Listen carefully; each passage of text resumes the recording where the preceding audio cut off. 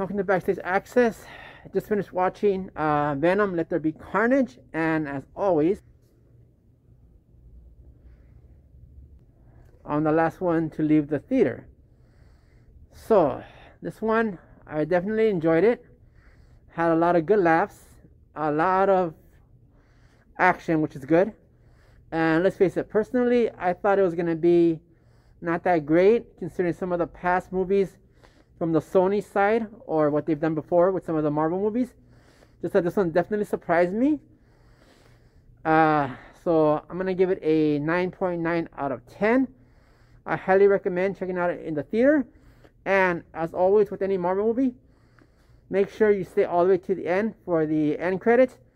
And this end credit was definitely a surprise and somewhat expected. All I'm going to say is that this neighborhood is going to be amazing coming up soon. So let's see what they come up with Marvel and the future MCU movies. I'm looking forward for everything yet to come. Alright guys, for now, be safe and bye.